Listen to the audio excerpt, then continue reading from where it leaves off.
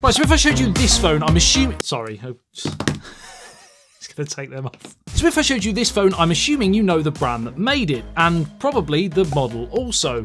Likewise, the same for this guy. By the way, in case you've been living under a rock, iPhone 13 Pro Max, Samsung Galaxy S22 Ultra. But what's really interesting is that out of all the tech companies in the world, a whopping 41% of all smartphone purchases in the first quarter of 2022 were made up of just these two brands. And I think a lot of that is down to the sheer marketing budgets the two brands have and push, and also people buying what they know. You can't be disappointed if you know what you're getting, right? But I'm also well aware that some of you are getting somewhat, should I say, disenchanted with the developments of these two brands and might possibly want to look elsewhere, but don't know there's any other options or simply don't know where to start. But what if I told you, according to Wikipedia anyway, so take this with a pinch of salt, there are over 170 tech companies that are creating smartphones as of right now. So today I'm going to look at 4 brilliant smartphones from some of those manufacturers, 3 premium flagship and 1 more budget friendly that you've possibly never heard of and might be brilliant options for you if you are looking to swerve Samsung and Apple. Smash the like button if you want to see more content like this, subscribe if you're new and want to be notified when I post those videos, and thanks to Shocks for sponsoring today's video. So first up we have this guy, the ZTE Axon 40 Ultra.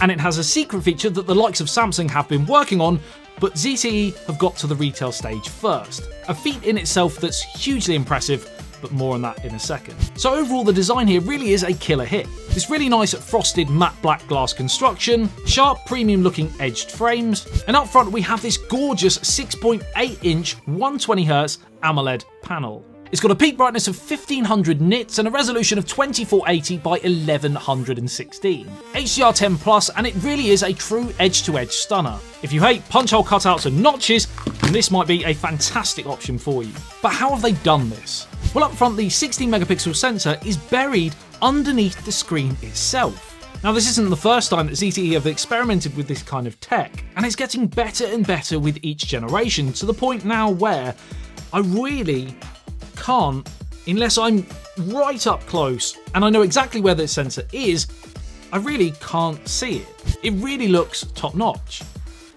Excuse the pun. I didn't even script that, but that is sensational.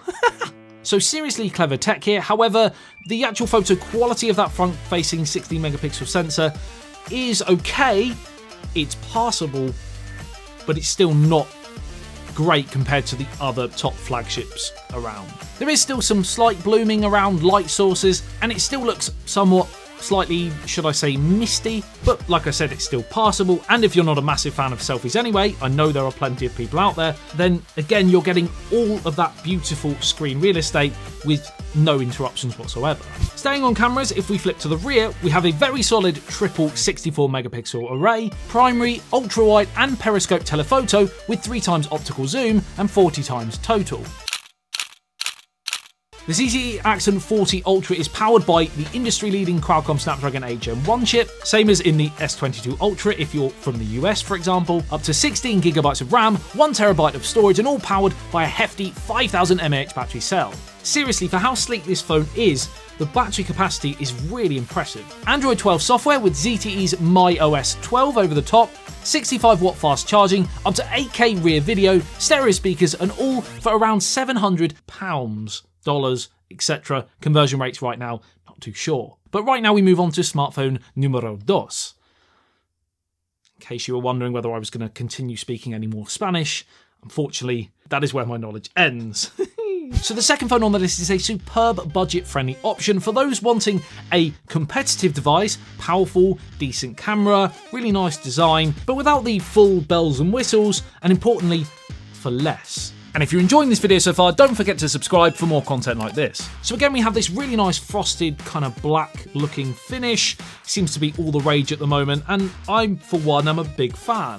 And up the top left hand side, we have a triple camera setup, 50 megapixel wide, 8 megapixel 120° ultra wide, and a 2 megapixel depth. So no telephoto lens, no optical zoom, digital only, but again, remember the price.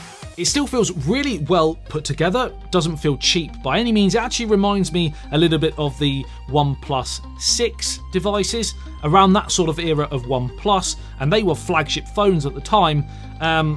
Similar sort of size as well, 6.43 inch, 90Hz Full HD Plus AMOLED display. There's a punch hole cut out at the top housing a 32 megapixel sensor, and again, here is an example. This phone is also running Android 12 with Oxygen OS 12.1 over the top. And overall, it just pretty much performs as well as it looks. I don't think many people out there that would pick this up and have a play around with it will be able to tell you that this was half, if not more than half the price of the other flagships on the market. And a lot of that is down to the fact that we have the MediaTek Dimensity 1300 chipset here, which is really pretty impressive indeed, as can be seen by these benchmark scores.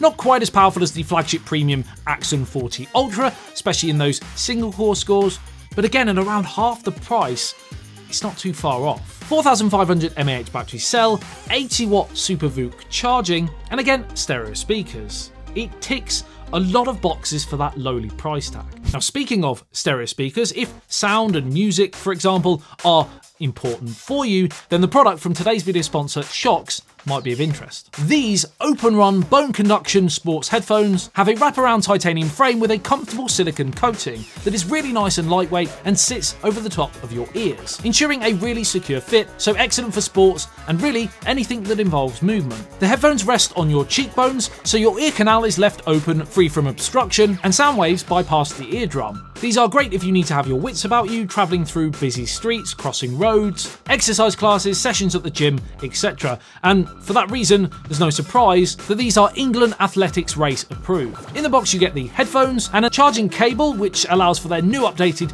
quick charge technology, 1.5 hours use from just 10 minutes charge, and an 8-hour total use from a full battery. Bluetooth 5.1, IP67 rated, and they have premium pitch 2.0 plus technology, providing surround sound, powerful bass, and a higher volume than before. The Shokz Open Run are available for £129 and come in Blue Eclipse like I have here, Solar Red, Lunar Grey, and Cosmic Black.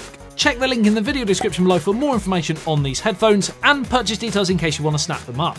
Right, so back to the video. We have done 1, we've done 2, we're now on to 3 of 4. And this phone, the Vivo X80 Pro, is quite possibly one of the most complete smartphones of this year. Absolutely packed to the rafters with specs like Snapdragon 8 Gen 1 chip, 12GB of RAM, Android 12, IP68 rated, stereo speakers, and a gorgeous 6.78 inch 120Hz Quad HD Plus AMOLED display, with one of the best, if not the best, in-display fingerprint scanners around. Boxes smashed. I do think they could have possibly included a 5000 mAh battery, considering as well that the form factors of the ZTE Axon 40 Ultra, for example, is pretty much, if not basically the same, 5000, 4700. So it's a minor point, but the big selling point with the X80 Ultra, that's not the name of the phone.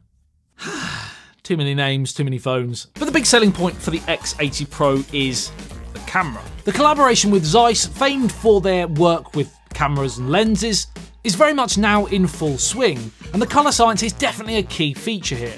When using the Zeiss mode, it automatically adjusts the image to look more accurate to the human eye. Some people will absolutely love this more natural look compared to the much more saturated options on the market, but also if you're not a fan, you have the standard mode also, so it is nice to have that option. The portrait mode has also seen some improvements, edge detection is on point, and there's lots of simple customization, the use of extra filters, etc. that's really nice to play around with. But on top of all of this, the hardware is also really on point too. A 50 megapixel primary wide, 48 megapixel ultra wide, and 2 telephoto lenses, 1 periscope by design, providing 2x and 5x optical zooms, with a total of 60x. We are looking at around a £1,000 price tag, but if you have the cash to burn and you want all of those killer key flagship features, then another really incredible option. And finally, the fourth phone on the list is the Honor Magic 4 Pro. And this is not only great for current Honor fans, but also current and ex-Huawei users as well, as you're basically getting all of the really impressive Huawei hardware features, as Honor used to be under the Huawei umbrella, but now, since the two companies have split, Honor are not hampered, like Huawei, in the software department. So that means Android 12, Magic UI 6, and Google Services, Google Play Store for all of your apps. And on top of that, Honor were famed for making mid-range budget devices under that umbrella. Now they are fully focusing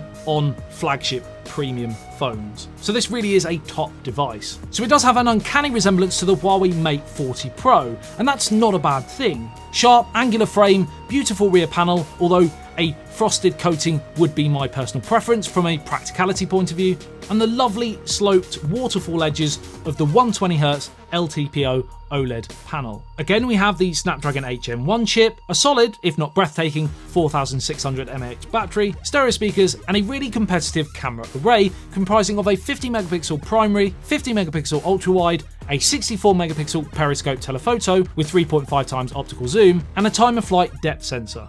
Another really top phone, cracking features, and one that you might not have heard of if you are looking for a new phone and want to ditch these. Don't forget to check out Shox' new Open Run headphones in the video description below. Drop a like on the video if you enjoyed it and found it helpful. Sub if you're new and love everything tech. And I think I might go off to the beach now. Love you and leave you. I'll see you in the next one. Stay ASBYT. Peace out.